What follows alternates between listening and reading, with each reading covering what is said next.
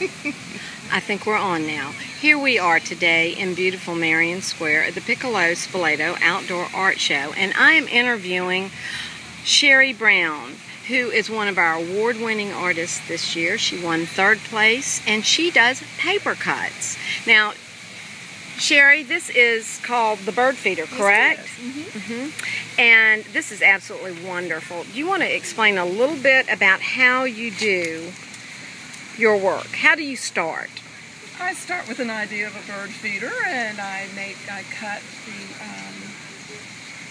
the paper with an X-Acto knife. I cut each piece separately and then assemble it with a mucilage glue. And it's very playful because I can move my paper dolls around as I work on them, and I find out exactly where they want to sit and glue them down.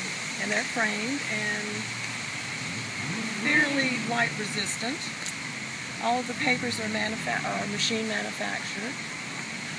I do use handmade paper sometimes. This piece is woven. Actually, it's woven paper. This paper is from Hong Kong. My sister brought it back from a trip. And there's brochure paper, all different kinds. Well, now, what do you use? What kind of adhesive do you use? It's a pH balanced bookbinding glue. It looks just like Elmer's. So it dries clear. Yeah, it does dry clear. I use it very sparingly because anytime you work with paper, the paper will absorb too much moisture. So right. I do use it very delicately, and it's worked for many years. I started doing paper cuts in the mid to early 80s, and most of them have held up. And now you have a gallery on Folly Beach, yes, is that it's called correct? Studio Open. Okay, good. Well, now, Sherry, you've been in the show a lot longer than I have. This is my 23rd year. 23rd year, yes. Wow. Now, it wasn't always here. It was in Washington Park, down near City Hall, very heart of the peninsula by the Four Corners of Law then. Right. That's right. And we did not use tents then either. We would set up every day and strike every night for the whole 17 days of the show. Now, I do remember a bit of a controversy that I'm going to ask you about. Just because I was around then. They took us out of Marion Square, and I believe they were going to put us on King Street. I mean, they took us out of Washington Park, excuse me.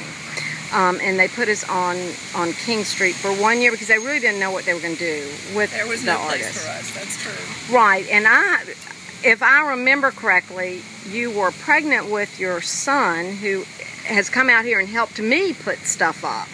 Yes, that was 16 years ago. Okay, all right. And now, if I remember correctly, tell me a little bit. You were, we were all behind you because you had the courage and we didn't. But you did a sit-in in Washington Park, and I can remember thinking, wow, what guts she has. Early activist. Thank you. I think being pregnant made me very bold, perhaps, at that age. King Street was not the place for us, and happily we were able to move to Marion Square, and as it was renovated, we went back to Washington Park, and the city's been very kind to accommodate us all these years. King Street was just a little too harsh, sitting in traffic and being on a true sidewalk. We're in paradise here, so I agree. I'm glad it all worked out for everybody, and I hope I wasn't too obnoxious. No, I just that is one of my earliest memories of you, and I just had such great admiration for standing up for your not just your artistic ideals, but environmental and everything else. And it was just one of those fun things, and I agree with you that it was wonderful that Mayor Raleigh really had the artists at Piccolo in mind when they redesigned this park. It's fabulous. The trees are all growing up to shade us beautifully, and they're providing more entertainment this year than they have been in the past in our presence. So we're just tickled. It's really lovely. Right. Well, thank you. Come on out down to Marion Square, rain or shine, we're here. And come meet Sherry and see her 3rd place winner. And we thank you very much, Sherry. Thank you.